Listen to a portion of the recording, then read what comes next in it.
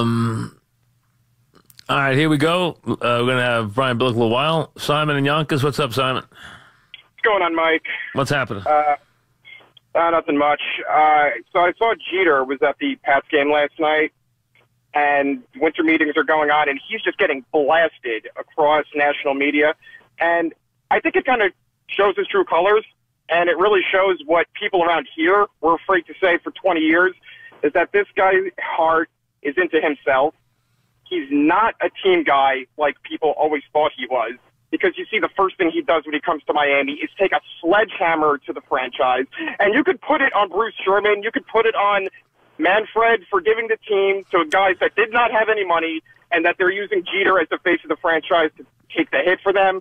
But he is supposed to go out there and be a leader. Do something that says, I'm going to lead this team to victory. He trades Giancarlo Stanton. He's partying in a Pat suite, showing no remorse, throwing Stanton under the bus. And this is the kind of thing he did as a player with the Yankees. First of all, think about it, Mike. First of all, I see. I'm going to be fair here to Jeter. I'm trying to be fair. I'm being fair too. I think. Listen. I think here, and I was one of the few people here who wasn't afraid to criticize him when he was here. Okay, which he alluded to the other day when he said you were always fair but tough. Now, when we felt he wasn't making A-Rod comfortable here in the beginning when he came here, and he didn't like A-Rod being here, we said it. I mean, we said it. He tried to make A-Rod's life here tough when he first came here. We all knew what he was doing.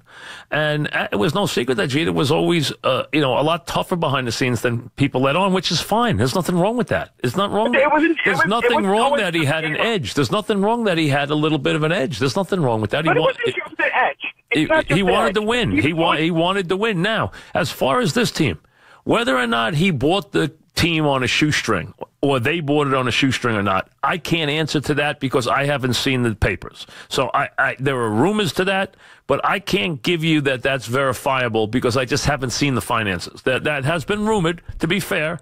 It has been rumored that they let them buy the team on a shoestring. Now, again, that's baseball. Baseball didn't have to allow them to do that if they didn't have the money.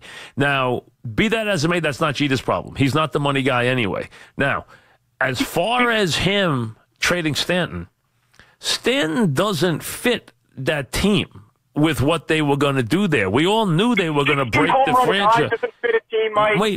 Wait. You can't have a guy making all that money and them having that level payroll. It's not going to work. I mean, let's be honest. He had a trade. They offered him a deal. He had to trade him. I don't have a problem with him trading him. He had to trade him. It's just that he didn't get a good deal for him. Stanton boxed him into a corner. He clearly boxed him into a corner. You knew he was going to get rid of Stanton. There was no issue about that. That's not by itself the problem because they were never going to have a franchise that they could afford Stanton and build up a pitching staff. That was never going to happen there. It was not going to happen. So you're paying him $5 million a year to get his deposit on the team back. I mean, is that necessary? You can go any which way with this. I'm not going any which way. Wait a second. Is he running out of town? Is he flipping a franchise that I don't know about? Is he flipping a franchise? With the way the Marlins operate, in 5 years he could be. Who knows? Well, wait a second. He's not flipping it at the moment, so he's going to be there. So you haven't even seen him put a product on the field yet. And you're telling me that he can't do the job. How do you know he can't do the job? He hasn't even had a chance to do the job yet. He could do the job, but this is the worst possible start. Trading the MVP. It's not a good start. I totally agree. Listen, he's going to take his lumps now. But you know what? You have a problem with him sitting at the Pat game. Where did you want him to be? I want him to be the face of the franchise. What does that mean? What does that mean? I want him to be in front of the media. You want him to lie down on I-95? What do you want him to do? I want him to take responsibility because he never took responsibility for a lot of things that happened when he should have been a leader. When his teammates were under fire for PEDs, whether it was Jason Giambi. That's not his place to be. That's not his place to answer for. Listen, I'm trying to be fair to you. That's not Jeter's place to answer for other people's steroid use. Oh, come on now. I mean, that's ridiculous. You want him to answer for other players' steroid use? That's not fair. And I'm trying to be fair to Jeter. Jeter wasn't always right. And Jeter, like I said, was a lot more about Jeter and a lot tougher than anybody else. Now, he never took a bad step. He always did everything professionally, never took a bad step, was as calculated and as smart as anybody ever was. Classy player, absolutely professional. But was he, the sweetest guy in the world? Of course not. He could be tough in the clubhouse, you know that. And, he had a little edge to him, which is nothing wrong with that. I have no problem with that. Could he have been nice to A-Rod when he first came in? Absolutely, he could have been. He didn't, but he didn't love it, so that's fine. Dog and I both called him out on that when it happened. But before you say here that you think Jeter's already showed you that he can't build the team, I mean, you got to give him a little more time than just one move. Now, you wanted to keep Stanton there, fine. It wasn't like you were winning last year. You're not going to win with that team with him making that money, and that's your payroll. It's not going to work. Worst thing that happened is, though, he got boxed in. He couldn't get him traded. Stanton boxed him in with the no trade. That no trade killed you. Those no trades kill you. Absolutely kill you. Because he could have traded him to the Cardinals. He could have traded him to the Giants. Nobody would have been upset. They sent him up here for nothing, and now everybody's crazy.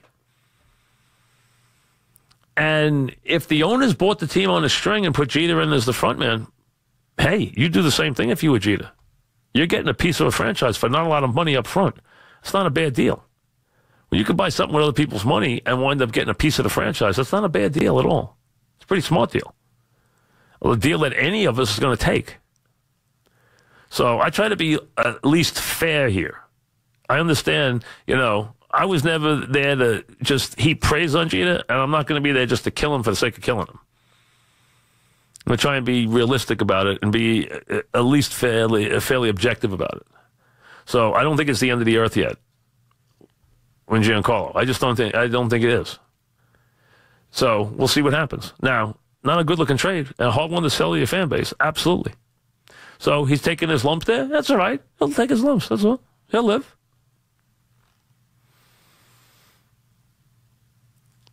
Roy in Somerset, New Jersey. What's up, Roy? Thank you, Mike. Your views will be truly missed. Thank you. What's happening? I just want to talk to you about the Giants. Yeah, I think it was very vindictive what McAdoo did to Eli. I mean, he knew coming on there, his offense would not fit Eli's skill set. And so what I want to ask you, as far as going forward with coaches, is it fair to say that the Maras, they don't do that good of a job of picking a coach? I would say, I think it's fair to say that they had at least 3 Hall of Fame coaches on their staff at one time or another that they missed on. They did? Who were they?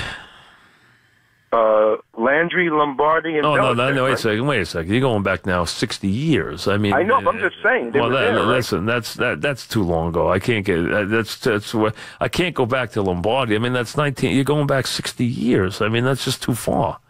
Yeah, I mean, yes, they missed on, and you can't tell me about Belichick because Belichick got fired from his first job. So I mean, and they were never hiring Belichick as the coach. They just weren't. George Young didn't like him. John in Jersey, what's up, John? And George Young did a great job with the franchise, but he didn't like Belichick. What's up? Mike, happy holidays. Before I ask my question, I also want to give a shout-out to Mons and the rest of the guys that answer the phone for you. They're doing a good job. Don't worry about them. They don't need any publicity. Let's go. What's up? The question I have, with Carson Wentz for the Eagles going down and Foles stepping in, do you see a similar scenario playing out like when Sims went down and Hostetler came in? Odds are no, because Hostetler did a great job. They changed the team, and that team had a lot more versatility to it. And it's amazing they didn't miss somebody as good as Phil Simms, but they didn't. Hostetler did a great job. Now, it was a different team. They ran the ball a lot, and they used Hostetler's mobility a lot, but they really ran the ball with a lot of power. They played a lot of 3 tight ends. They did a lot of jumbo stuff. They did a great job with the offensive line. John Elliott did a great job. Otis did a great job running with power. And Hostetler really did play well. You got to give him credit. Nobody loved Hostetler, but he really did a good job during those weeks. Chris in Hicksville, what's up, Chris? Hey, Mike, I'm actually going to be at the Paley Center. I won tickets to that and bring my brother. We're really looking forward to it. Gardner, if the Yankees, part of this is emotional because I've been a fan of his since He was a prospect, and he's been on the team. You forget how long he's been on the team. Long time. He's an important piece, and especially if you go young, and I don't have a problem with it, at second and third, but even if you're the biggest believer in Hicks, and I know you're not, I mean, I'm kind of like you. I got to see A, it again, and B, for him to stay healthy.